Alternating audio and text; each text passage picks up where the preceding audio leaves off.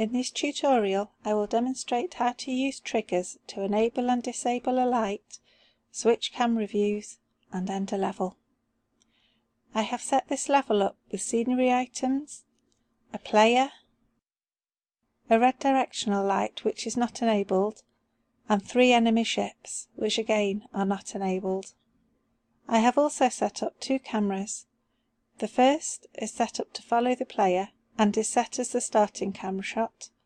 The second is a static camera. First, I will place 4 triggers. I will place 1 and set the shape to rectangle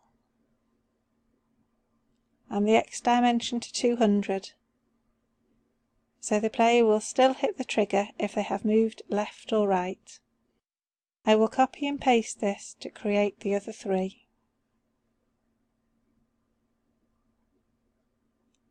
I will set the first trigger to enable the red light and the enemy ships by going to Activate and adding them.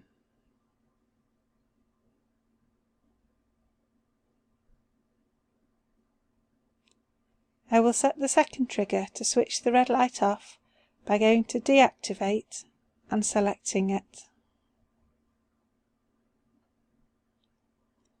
I will set the third trigger to switch to the static camera by going to Activate and selecting it.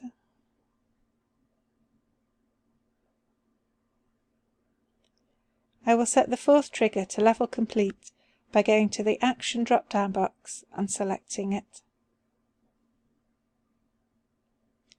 Now I will try out the level. As the ship hits the triggers, the light goes on and the ships are enabled, the light goes off, the camera changes, and the level complete is triggered. Thank you for listening.